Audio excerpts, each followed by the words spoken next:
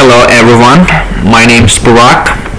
I will demonstrate my current application recently implemented using RMI server and client model.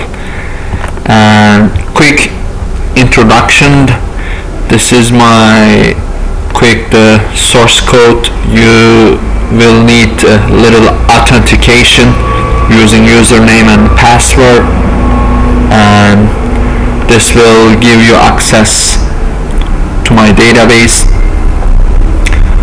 and after that you will be able to see all the files is loaded into the database, and you can upload and download the file. This is the backend, basically authentication and the connection. Using JDBC you can upload and download files from a remote database. And to run the application you can go to my executables. From executables just copy the WAR file into Apache's Tomcat Web Apps folder. So I just copied RMI client WAR file. So now I will be running my Tomcat server, and after I run my Tomcat server, and you can read the files,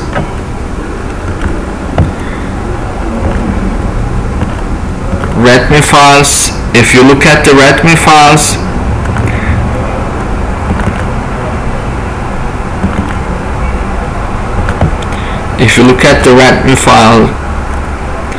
you will see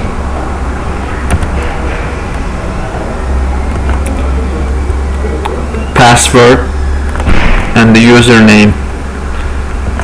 So, and RMI client, username, password is password.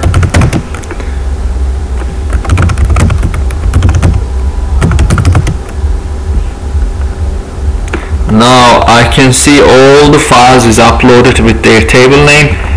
I can click on the file,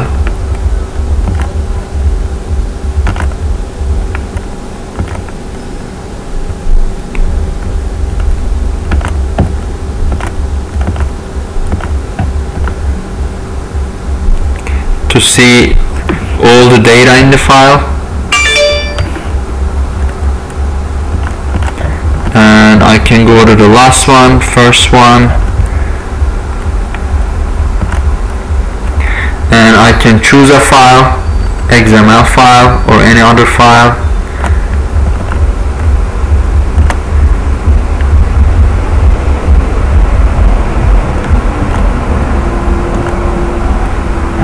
And that's all, and you can download them from my website and check the source code, check it out.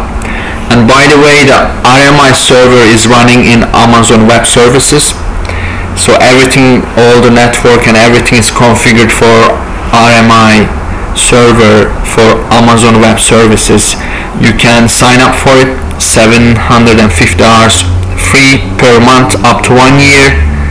After 1 year you have to pay for it. Thank you for watching.